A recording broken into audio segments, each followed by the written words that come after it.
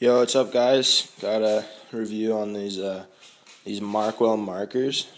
I'm pretty sure there's only one place you can get them, and like that's the only place I've seen them really is bombingscience.com. And I don't know. I think they're pretty sick markers. Like I got two pinks and a gold. By no means is this an unboxing or nothing like that because I use this stuff a lot.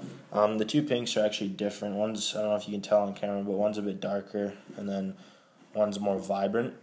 A lot of people have been saying that these markers wipe off easily, turn white in the sun, fade, anything like that. I don't think so at all. I don't think they wash off a lot easy either, actually.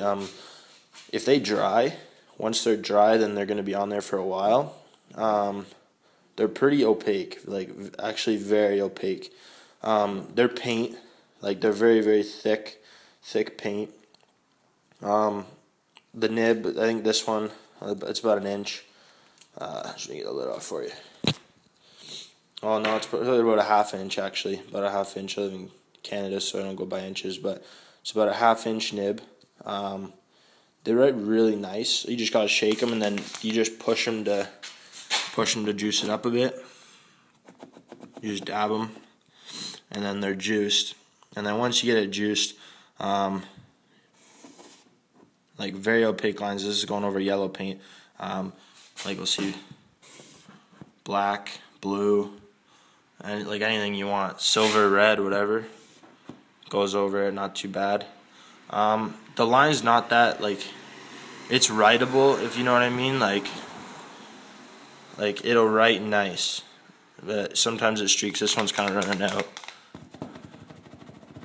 You just get the paint flowing in it a bit more. But yeah, you see what I mean. Like, don't do it too much because these things do. I don't know if you see that, but they tend to get like a little bubbly. I don't even know. But yeah, so yeah, this is a review on the Markwell markers.